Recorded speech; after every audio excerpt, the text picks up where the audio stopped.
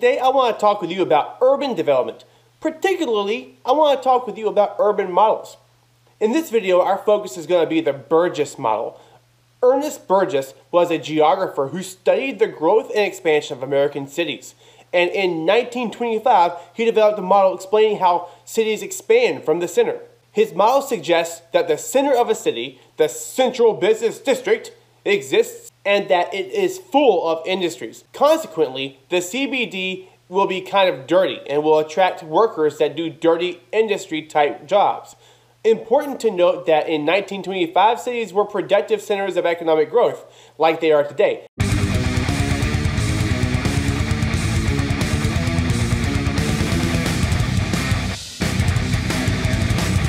So people who lived around the city center were the working class, and they made up the second ring of Burgess's concentric ring model. The model refers to this as a transition zone, meaning that the area contained industries as well as worker residences. The third ring of the model is made up of older houses that are made up of poor workers that would be close to the industrial jobs that they worked inside of the CBD. They are different from the housing in the transition zone because the residences in the transition zone would have consisted mainly of apartments that existed along some of the industry. The fourth ring of the Burgess concentric zone model is known as the zone of better residences, and these are upper middle class houses that exist in the areas of the city known as the suburbs. The people living in this ring would be able to afford to live a little further away from the city center because they could afford the transportation and wanted to live a little further away from the chaos and the pollution of the city. Bid rent is cheaper the further from the CBD you get, and so there is more available land that can support larger estates,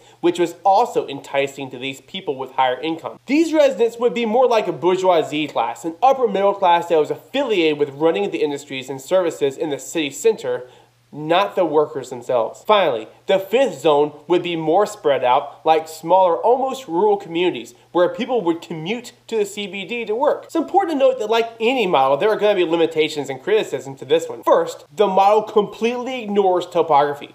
That is, the physical characteristics of the land. So, Burgess's model won't explain how mountains, rivers, or bodies of water affect the expansion of the city. Secondly, it only focuses on the economic motivations for living in each sector and nothing more.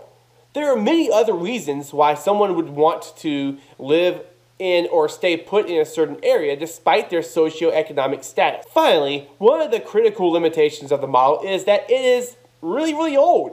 In 1925, cars weren't nearly as prevalent as they are now. This model, therefore, doesn't take into account the impact that cars had on people getting from one place to another.